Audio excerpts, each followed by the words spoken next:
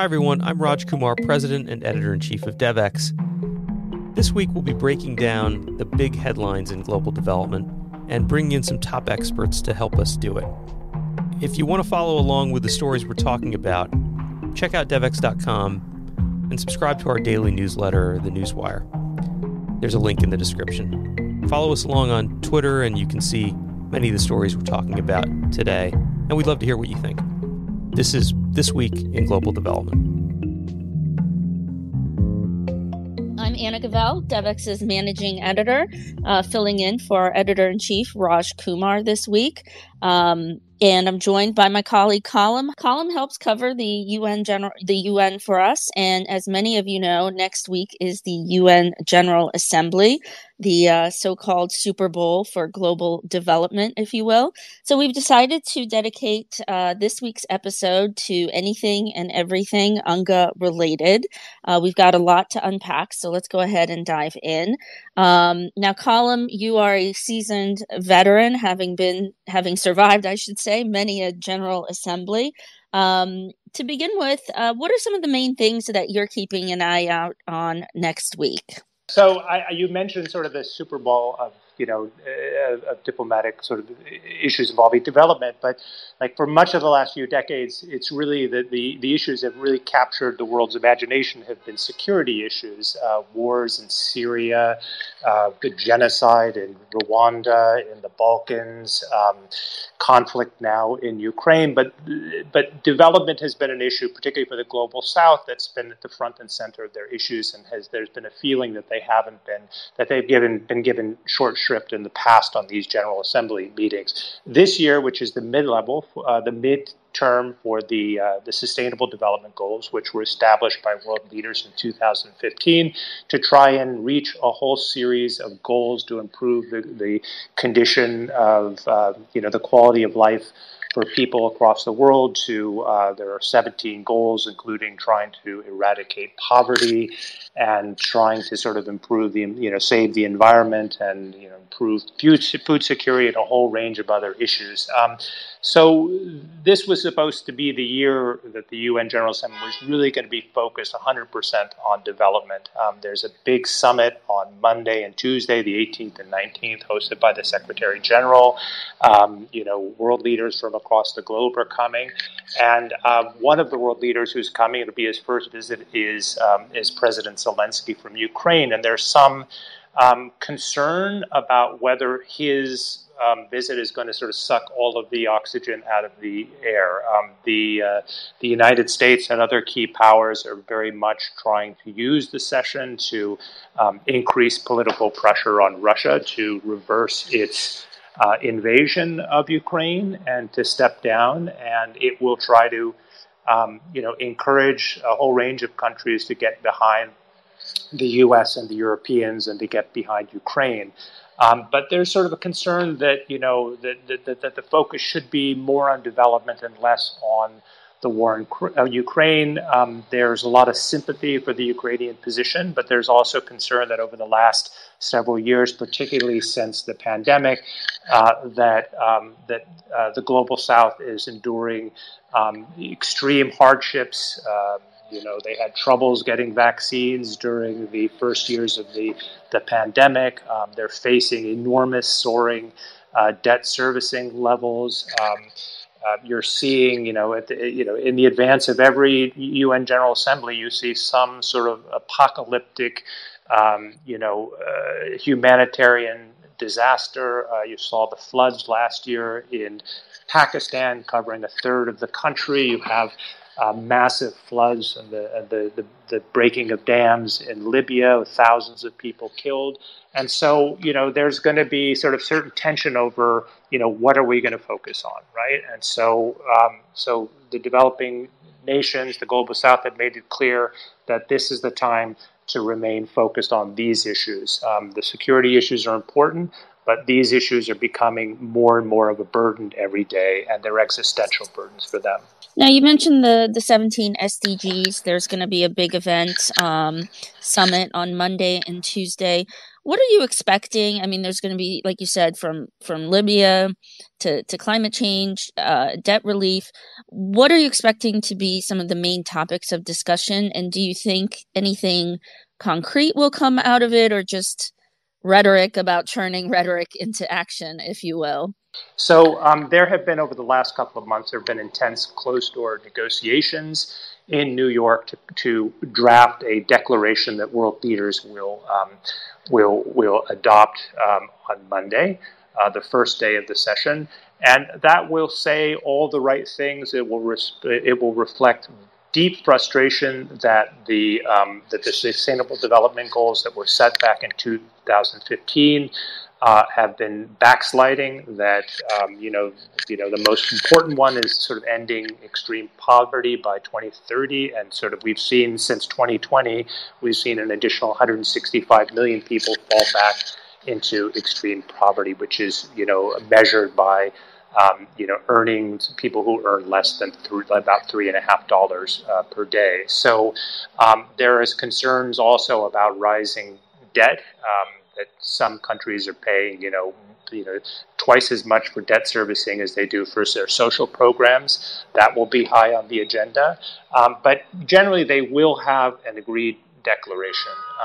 There are some last issues that have to be resolved. A couple of states that have been trying to, add into the declaration language that would inhibit the ability of the United States and others to impose unilateral sanctions on countries, but there is an expectation that they will give in at the end of the day. So everybody will play nice. It won't be a disaster, but if you kind of look at sort of what's been going on over the last couple of weeks, there have been some very deep divisions, particularly between the U.S. and some of its closest allies, Japan, the United Kingdom, Australia, New Zealand, Canada. They have been concerned, I think, that the document that is going to be adopted moves too quickly in terms of of increasing commitments by industrial countries to come up with money to address a lot of these issues that are being faced by the global South. Issues like, there's a Secretary General proposal for a $500 billion a year sustainable development stimulus fund. The United States and its partners were kind of reluctant to let that through and tried to sort of soften some of the language. So a lot of this has been going on behind the scenes. The U.S. also is not keen about having the basic negotiations that everybody expects on the kind of reform of the international financial architecture. The U.S. would prefer not to have these debates and negotiations in the United Nations General Assembly, where you have 193 countries, many of them developing countries who would have the equal vote with the United States. They prefer to have these discussions in the multilateral development banks like the World Bank, like the IMF, where they're more comfortable with the decision-making structure that they feel that they can exert more influence in those. So there's been a lot of tension over these issues. There's been certain tension over negotiations over what's called the Summit of the Future. There have been negotiations over a document that will be adopted by foreign ministers next week on setting the stage for negotiations in the coming year on a major UN reform effort to try to deal with everything in terms of digital governance, international reform of the financial system, reform of the peace and security agenda. And so there's an expectation that these are going to be very, very difficult negotiations over the next year. Who are some of the other big names that you're keeping an eye out on, and who are some of the big no-shows? The first, member state leader that speaks traditionally is Brazil. And so Brazil will be interesting. President Lula, it'll be his first speech since he defeated Bolsonaro. I mean, he was previously president, has spoken before. So this is going to be a very important way to sort of measure the degree of important states and how they are playing this balance between, maintaining good relations with the United States, which is, in a very difficult confrontation with Russia and China, and to what degree a country like Brazil and Lula, who has been sort of reestablishing quite good relations with President Biden, visited him in Washington in February, but at the same time has been sending signals to President Putin and to President Xi in China that he wants good relations with them. So how is a country like Brazil, which is sort of trying to kind of walk, a kind of very delicate tightrope, how are they going to sort of manage this effort to try and to not be to not be seen as falling too solidly in one camp or the other. In the lead up to this General Assembly, Lula made a very controversial remark about assuring that if President Putin came to Brazil next year for an important meeting of world leaders, that Brazil would not arrest him. Now, as many people know, President Putin has been charged with serious crimes in Ukraine, and the International Criminal Court has issued an arrest warrant for him. So, Brazil is a signatory to the ICC, and they should, by law, be required to turn him over to The Hague to face justice. So he's backed off a bit from those remarks, but it sort of tells you what kind of the dilemma that he faces in trying to kind of, maneuver between what's increasingly polarized world and a kind of what some people describe as a kind of a new Cold War between the U.S. and its allies on the one hand, and China and Russia on the other. So that'll be interesting. One of the really interesting issues is who's not going to be here. So President Biden, who is the host of the meeting. It is the U.S. presidents almost always show up for the event and deliver the second speech, and President Biden will do that.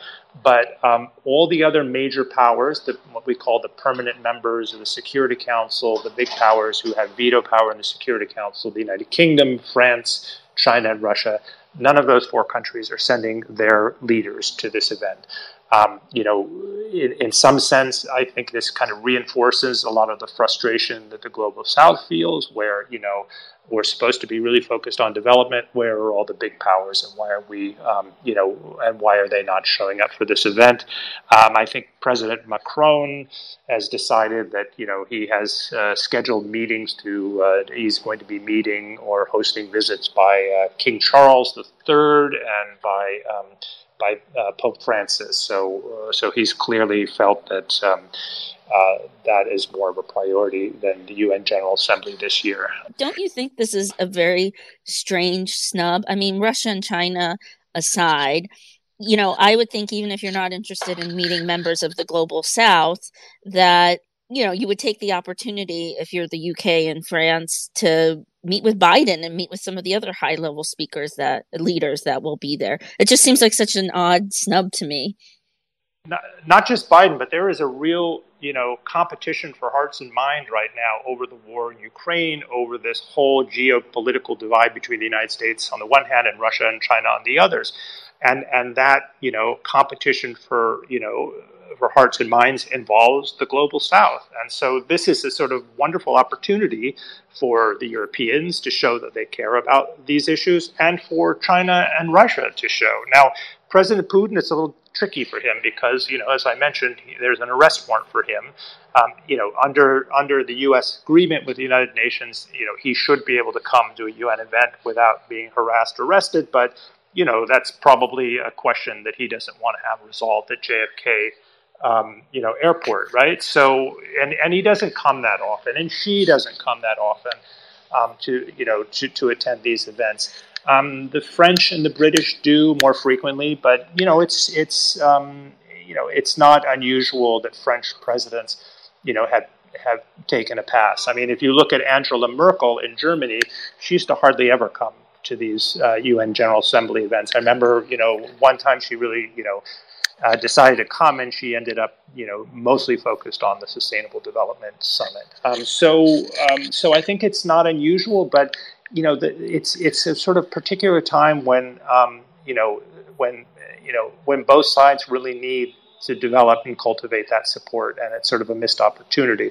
I mean, one of the things that's really interesting is that the Europeans, particularly in the EU members, and one of their priorities coming to New York this week, and a priority that's going to continue throughout the year, is they want to spend time reaching out to delegations that they generally ignore. So small countries, small island states, small countries in Africa, Asia, Latin America, they want to ensure that they're that they're listening to them, that they're meeting with them. So that there have been a lot of conversations behind the scenes among European ministers that they need to upgrade their contacts and relations with these governments. So countries like Micronesia and Burundi, not necessarily the big emerging powers like India and Brazil, but smaller countries. The UN is in many ways, particularly the General Assembly, it's a numbers game, and you need to have big numbers, and so they need to do more work to try and build up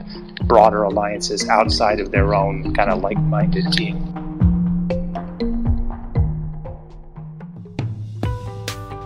Hi, I'm Kate Warren, Executive Editor at Devex. If you are listening to this podcast, you are likely working to achieve the Sustainable Development Goals. But are you subscribed to Devex Newswire? Global development can be a fast-moving, complex sector. Our team of global reporters work every day to bring you the news you need to make sense of it all. In Devex Newswire, we keep you up to date on issues ranging from climate change financing to gender equality and global health to transforming the food system, all in a fun-to-read, free newsletter delivered directly to you 5 days a week. Join the hundreds of thousands of global development professionals who receive Devex Newswire and visit devex.com/newsletters to sign up to this free newsletter today. Now, you had briefly touched on this, but let's look ahead to next year. You've got the 2024 Summit of the Future, which is aimed at forging new global consensus on what the future should look like and how to achieve it. This, too, has already been marred by acrimony, in part because some low to middle income countries say we should be focusing our energy on the current sustainable goals, which are already faltering, instead of looking ahead to really have another future summit. What are some of the objections you've been hearing in terms of this Summit of the Future and the draft declaration that's supposed to be coming out this year? And what are your predictions for possibly overcoming these objections? So it's a massive reform effort, and there are a lot of different complicated issues. And I think what we saw earlier this year was the Group of 77, which is the sort of alliance of actually more than 130 non-aligned countries. They issued a statement to initially there were negotiations going on this year on the declaration for the future summit. And they sent a very sharp message to the negotiators and said, we want you to stop having these official sessions because we're concerned that it's diverting attention away from the Sustainable Development Goals. And so they have backed off on that, and they agreed as a compromise that they would have like a ministerial meeting this year, and that at that meeting they would have a statement on the scope of the the negotiations for the declaration. But the negotiations, the original declaration that is going to be adopted next week, it was like 4 pages, had a lot of details on various elements that were going to be addressed, and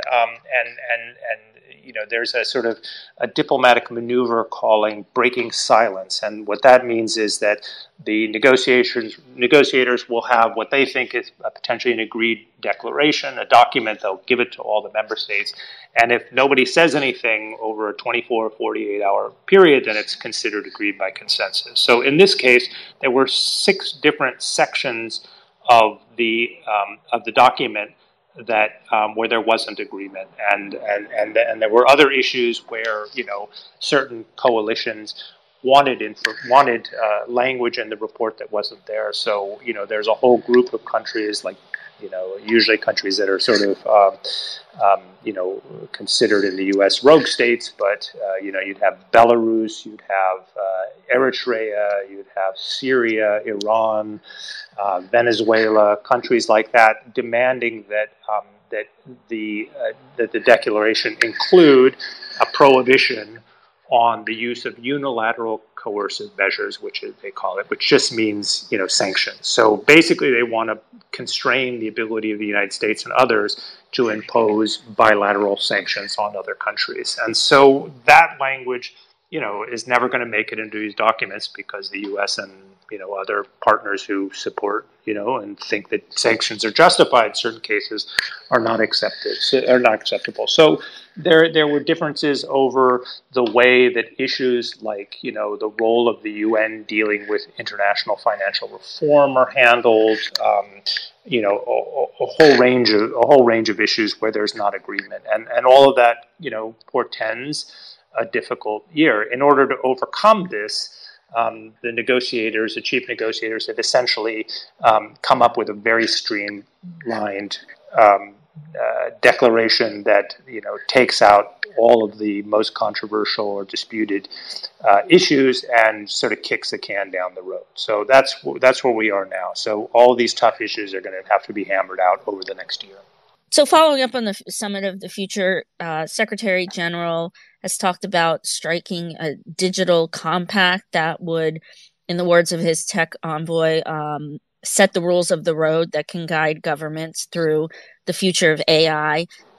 This story's just come out today. I love how you wrote that the Secretary General has tried to, quote, offer up the world body as a safe harbor from an unruly digital future plagued by sentient killer robots and intrusive spyware. So sounds very ominous, but how realistic is this kind of compact, and what are the dangers of trying to regulate the dangers of AI, if you will? So I think there is a feeling in the United States, as in the United Nations, as there is in the United States, as there is in many other governments, that sort of AI is accelerating at a rate that has kind of gone beyond the capacity of state institutions to govern, to manage, and everyone is grappling with this. Now, the UN is not a place that has deep knowledge and experience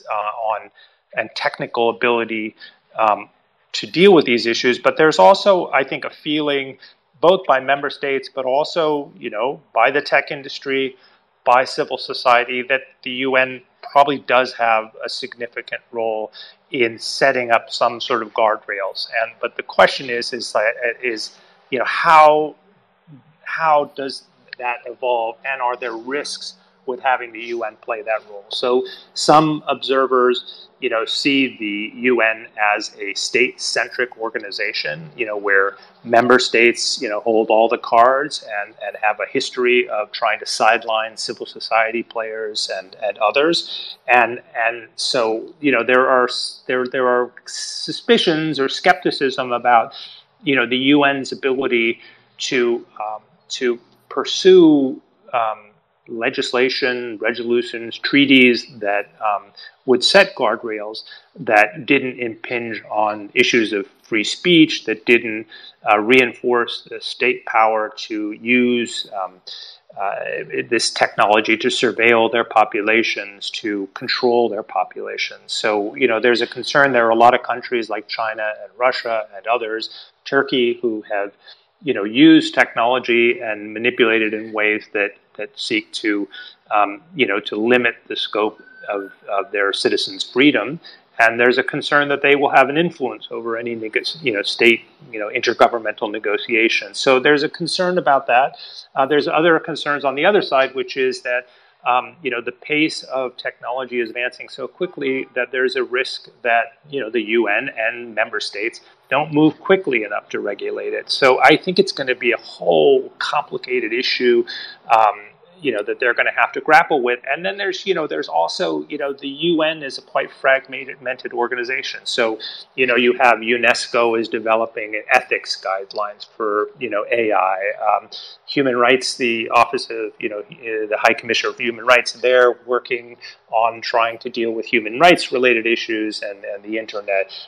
The Secretary General has, a tech envoy who has sort of a broad mandate to try and help coordinate what's going on with the UN system. The International Telecommunications Union has, some role in setting standards. So, and they're all kind of like sort of quasi-independent fiefdoms, and it's not clear whether, how effectively the UN system is in kind of bringing all this, unifying all this work. And I think that's going to be a major challenge, is to sort of to provide some coherence in the way that they address these issues. So to wrap up, since this is not your first rodeo when it comes to the UN General Assembly, what are some of are there any particular memories or striking changes that you've seen happen over the years? Well, I can tell you one frustration I have, which is that every year, up until the pandemic, there would be a luncheon that involved all the world leaders. And so you would see, you basically, you'd have, I remember when there was talk about President Obama trying to set up a meeting with President Rouhani in Iran over restarting negotiations over Iran nuclear deal.